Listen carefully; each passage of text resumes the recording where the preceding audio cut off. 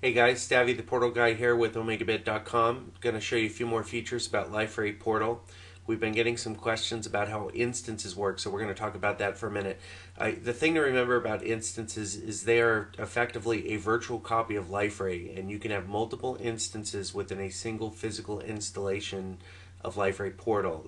That's basically the equivalent of one of our Delta Liferay Portal hosted packages that we have in OmegaBit.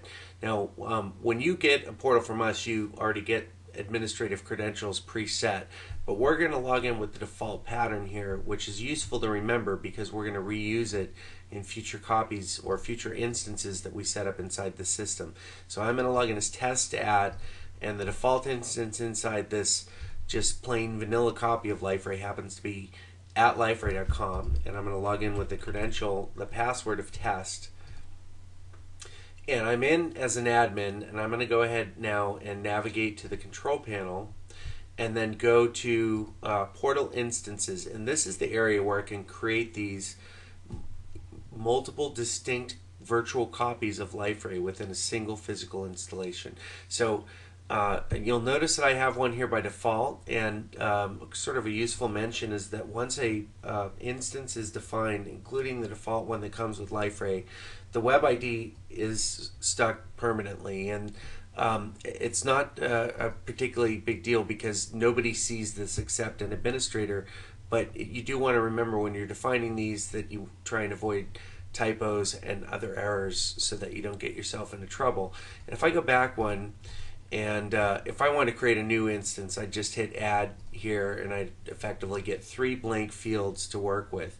And I have one defined called Demo 5, and one of the things that's useful I've found is if you stick with consistently with using the same nomenclature for your web ID as you do for your virtual host, you'll avoid problems. Web ID does not like spaces or special characters, and following this pattern is just useful for reference purposes. The mail domain is also important. One of the things that we're going to have to keep in mind is that when we log into this instance, we're going to need to remember this mail domain in order to get in as that user for the first time. And if I hit save, I end up with that instance in the portal.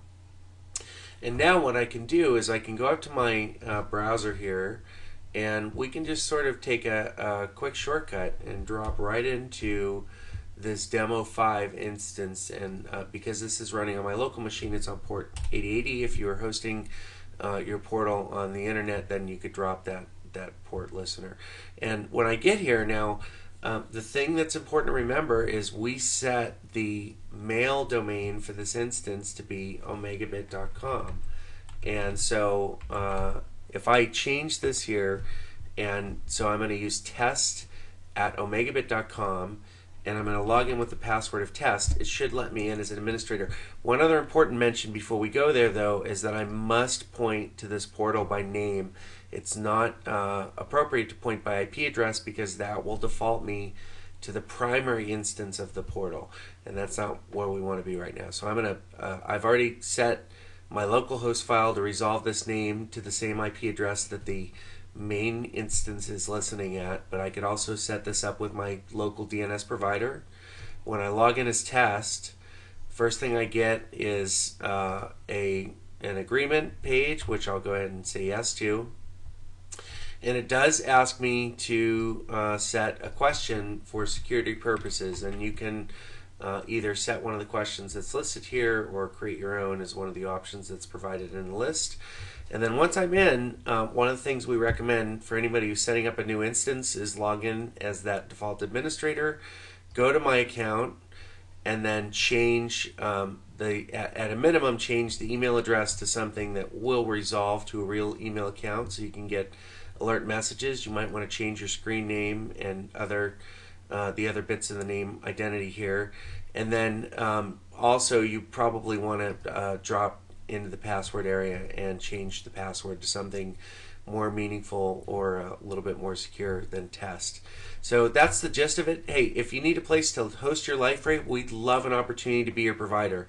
Give us a shot at www.omegabit.com or call us at 877-411-2220. We hope to hear from you. Thanks a lot.